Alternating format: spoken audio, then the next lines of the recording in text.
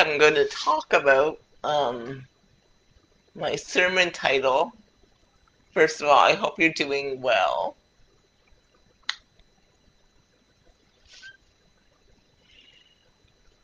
And my sermon title today is The Best Preacher You've Never Heard.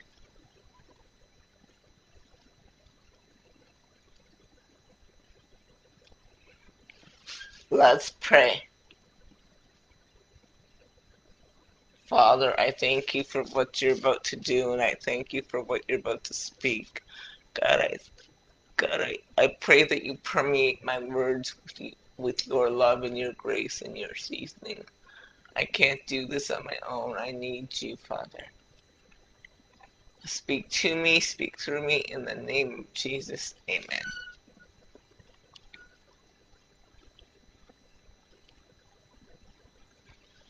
Hi, guys.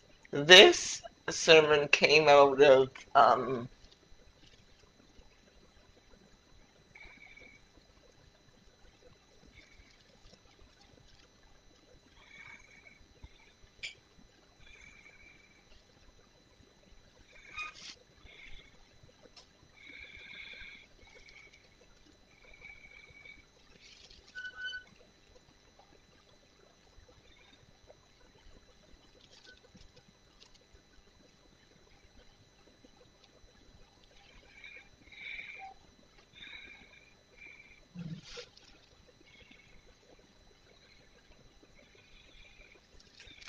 me, me just thinking about things and how I talk to myself and how I talk about myself to myself.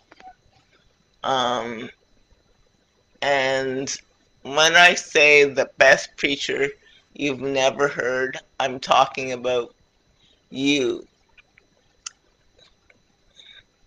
Because sometimes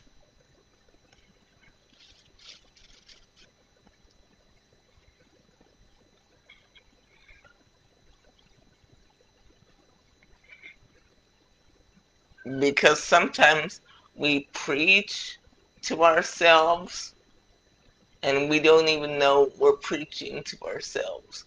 We're talking to ourselves constantly about different things and about our lives, and we don't even know that we're speaking so horribly to ourselves. The Lord asked me a very interesting question. He said, if you were to put in a sermon what you're saying to yourself right now, would people respond negatively, or would you be getting a lot of amens? And I said, probably negatively. Probably I would get kicked off of YouTube and Facebook, and the least I would get is uh, a lot of thumbs down. And he said, tell them that they're the best preacher that they've ever heard. We're often looking for a sermon outside of us, and we want a word from the Lord. But what the Lord is saying today is, you have all the words that you need. You've heard all the sermons in the world, so now it's time to start using it. And he said, the best preacher you've never heard is you. Because although we talk to ourselves, we don't take the time to really listen to ourselves and understand what we're coaching ourselves to do. We call ourselves, oh, stupid, or we speak very like horribly to ourselves, and we just don't realize that is actually preaching to ourselves. that is actually instructing our lives, and what we say to ourselves is key. And along with what we say to ourselves, it is actually um, it is actually um, what we do in our lives, our actions that preach to. Um, because most times it's not what you say to people that matters, it's how you treat them and how you act towards them. And that will preach and change their lives. Because if you're saying something and doing another, people are looking at what you do. And a common criticism of the church is that they're saying one thing and doing another. And the Lord is saying, let your actions preach.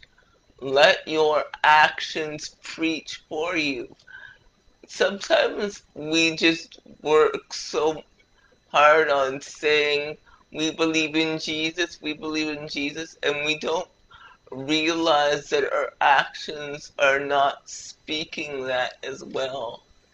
And he's saying it's very important in this season that your actions preach louder than your words.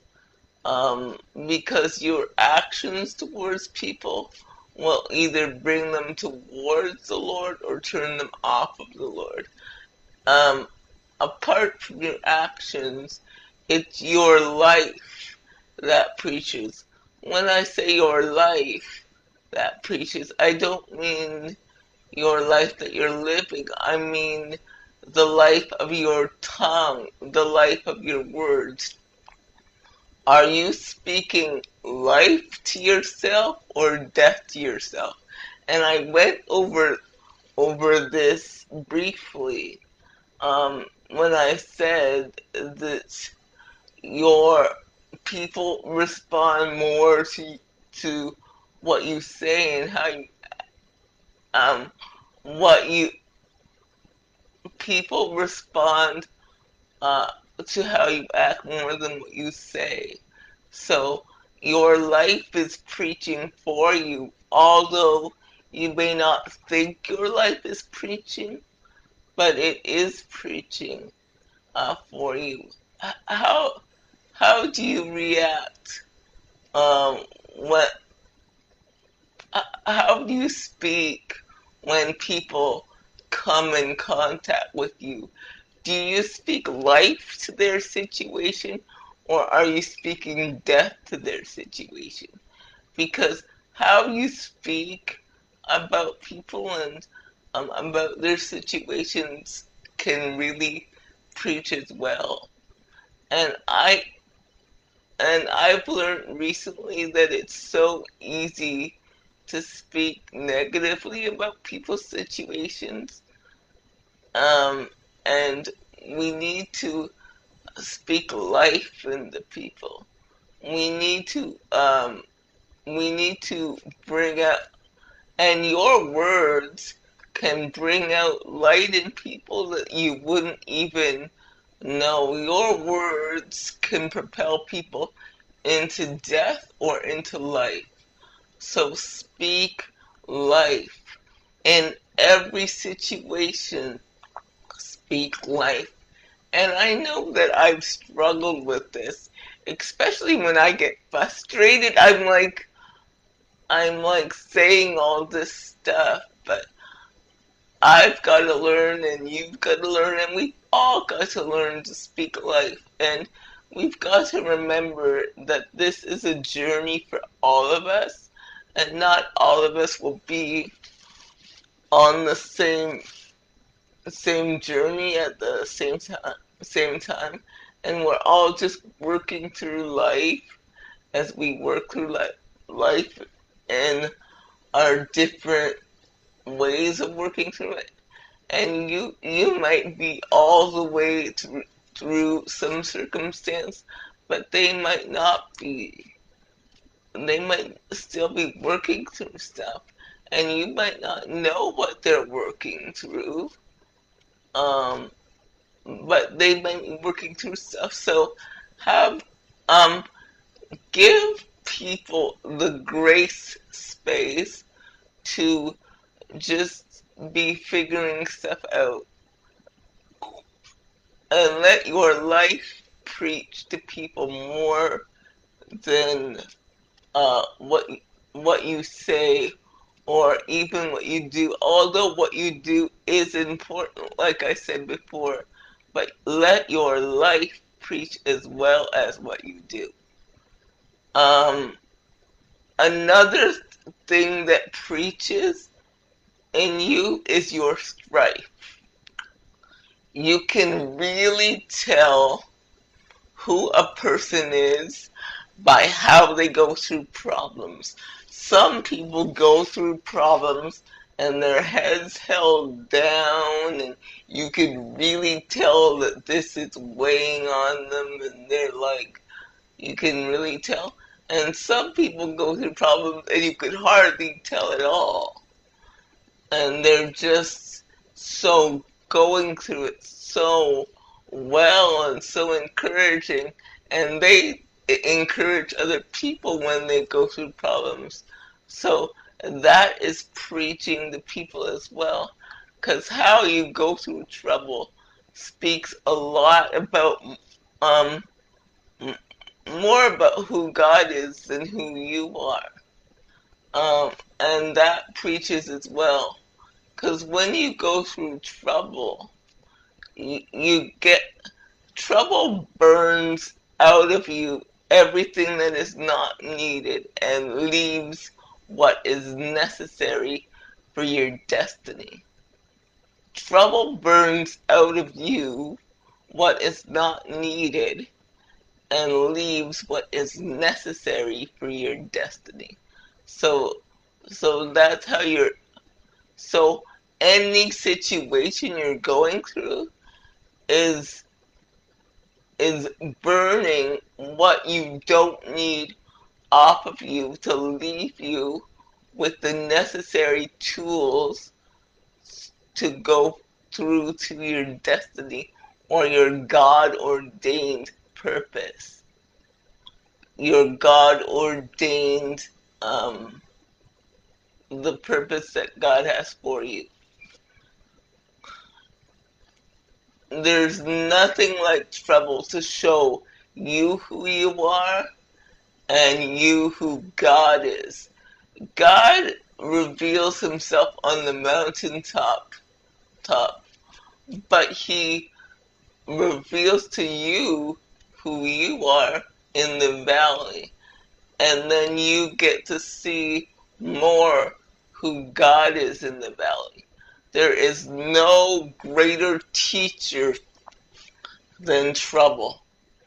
So when I talk about what I'm calling your strife preaching, I mean when you go through trouble, it it it shows those around you, and most importantly, it shows you who you are, and it reveals what you've already got inside. But before trouble hits, you can't wait for trouble to pray. You can't wait for trouble to worship. Those have to be tools in your arsenal when things are going fairly smoothly, so that when you get into trouble, you have something to pull from. If you don't build a life of worship, if you don't build a life of prayer, if you don't build a life of the word or fasting, when you're into trouble, you won't have anything to grab onto. So start building your life in the good times. It's not. I heard. I think it was. I forget who it was. say it's not in war times that you start making preparation for war. It's in peacetime. Uh, oh, I think it was Pastor Ron Carpenter uh, um, that said that it's in peacetime that you have to build your arsenal up for war. So if you're going through warfare, start start building your arsenal. But even if you're not, build it up anyway, because when you get into trouble, you will need a strong prayer life. You'll need a worship life. You'll need a fasting life. You'll need all of that before to fight off the enemy, to fight off the evil one. Even, not just to fight off the devil, but to fight off the inner me, to fight off yourself. The greatest enemy is not the devil, although he is out there, but the greatest enemy is your inner man, your inner me. That's your greatest enemy. And even prayer, worship, and the word fights that off. It's not only for the devil outside of you, it's what's going on in you that is defeating you. And prayer, worship, and the word are tools in your arsenal that you can use to build your inner me up, so that when you get into trouble, you fight fair. You fight with tools. You don't fight with no tools. Prayer, worship, and the word are tools that you can fight with when you get into a fight, even with yourself. Because I know with myself, when I start talking negatively about myself, the best way to not do that is to say what the Lord says about me. And it is awesome to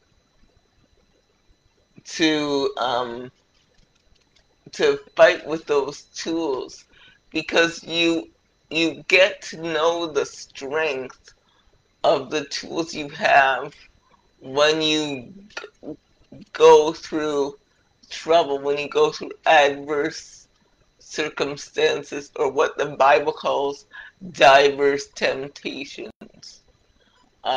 When you go through trouble, you get to understand whose you are and who you are, and also who you're meant to be and who you're becoming. You get to find that out too, and it's awesome, because you come out to be a much stronger person than you ever thought you were. And also, the thing that preaches too is your love. And this one is perhaps the hardest thing ever, because it's hard to love first yourself, first God, then yourself, then people. Because sometimes it's hard to love God because we don't feel worthy enough, and we think we love God, but when we come down to it, we love what He has done for us. We don't love Him because He's God. We love Him because He first loved us. But I was thinking about this, and I was like, if somebody said they love me just because I love them, um, that would kind of put me off. And God is never put off. God is not like man, but He really wants us to love Him because He's God, not because He first loved us. Although that's what Paul says, I loved you because you first loved me. But He wants us to go deeper in our love for Him. Not just because He first loved us, that's the first level, but also just because He is. Because you want your family and friends or your husband and wife just to love you just because you are, just because you're you. And God wants the same thing. And out of that just being God, He will supply you with what you need and occasionally what you want. And also, our what preaches is our love for others. Now, this is a difficult one, especially when you're dealing with difficult people. And sometimes the difficulty is you have to love people from a distance. Sometimes the best way to love people is not to uh, come at them and whatever. It's to let God do what He's going to do with them. Sometimes we try so hard to love people with our actions and give them stuff and give them gifts, and that's a part of love. That is a part of love. But sometimes the best thing you can do is just to say, Lord, work on that person. And there is somebody listening to me today who is trying to work on that son or on that daughter. You're trying to give them stuff. But the best thing you can give them is Jesus and time and tenderness. Michael Bolton had a song years ago that said, when love puts you through the fire, when love puts you to the test, nothing heals a broken heart like time, love, and tenderness. And that is what somebody is needing today. You're trying to give them gifts. You're trying to show them you love them. You tell them you love them every day, and they're so resistant. But the Lord's saying what they need is time. What they need is love. And what they need is just your tenderness. And sometimes your love can be you can love from a distance, because sometimes people don't respond to the huggy kissy kind of love or you're always there. Some people respond very well to that, but some people respond more to just a word or a text, or just for you to give them space to figure things out. It depends on the person's personality. And the Lord's saying, ask me about that person. Because everyone works differently when it comes down to it. So ask God how to reach that person, how to love that person in a way that they need.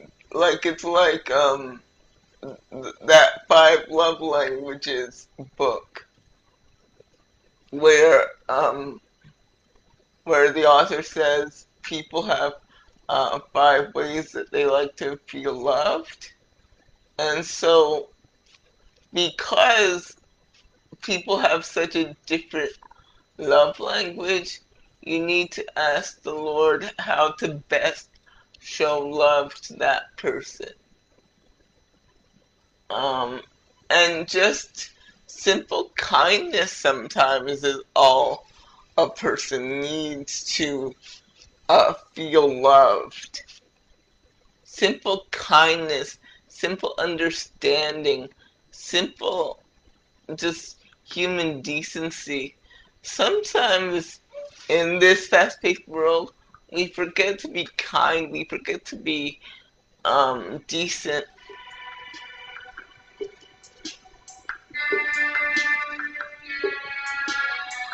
Give me a second.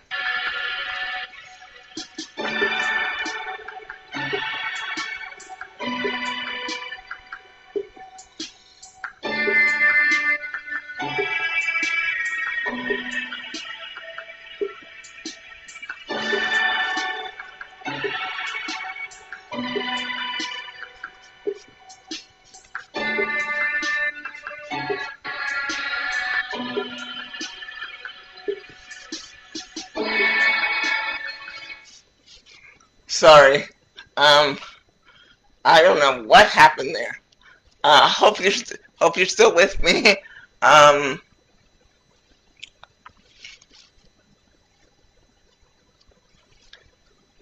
think you are. And yeah, a lot of people, I think I was talking about love and all that stuff. And like that we need to take time to understand that sometimes people need to be loved differently, and we need to be we need to have human kindness and decency. The world is crying out for God and His love, and they don't even know that's what they're crying out for, but that is indeed what they're crying out for, and that is what they're lacking, and all they need is just human decency and human understanding, and that kind of thing takes God to just show you how to act to that person. It's not by your deeds or by anything you say, but it's mostly by your love. Although your actions do help, like I said before, but it's mostly by your love that people know that you're of Christ. And it's mostly by your understanding of them that people understand who God is.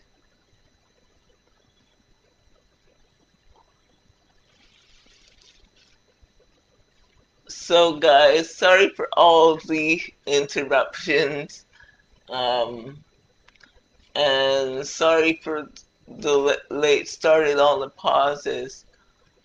I should tell you what happened. What happened was I by accident I clicked on something from YouTube. So I spent about like 5 minutes trying to get it down, and then it didn't do anything, and then out of nowhere it played music. So that's what happened. Why the music came on. It was funny. It was a premiere. So thank you. I hope you gained a lot from this sermon. I know it was scattered, but I could feel God here, and I could feel Him trying to to say things to people. Your life preaches more than any sermon ever will. I'll say that again. Your life preaches more than any sermon ever will. Your life, your your actions, your strife, and your love preach more than any sermon ever will. So be careful what sermons you're giving to yourself and to other people as well. So be be careful of what you're saying to yourself and to other people as well, through your life, through your actions, through your strife, and through your love. Because the one thing about uh, your life preaching a sermon is because you can't take what your life says back. So if you do something to somebody that is awful, you can't you that person can forgive you and even forget, but in the back of their mind there will still be that perception of what you did, even though they don't bring it up, even though they've forgiven you. So be careful of how you're preaching to yourself as well, because how you're preaching to yourself will affect your life. And know that we're all on a journey. Know that we're all just figuring this thing out, and we all need the space of grace to learn, to grow, to change. And preach volumes this week, not through your words, but through your life, through your actions, through your strife, and through your love. Let God speak through those things. Let your life preach a sermon more than you ever could with your words. God bless you. Have a great day. Bye.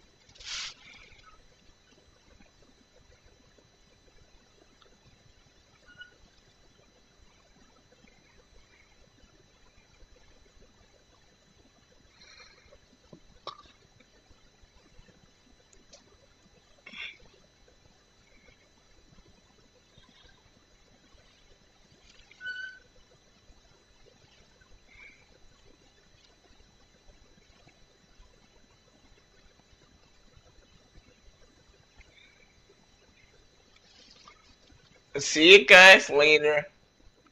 I hope this sermon blessed you.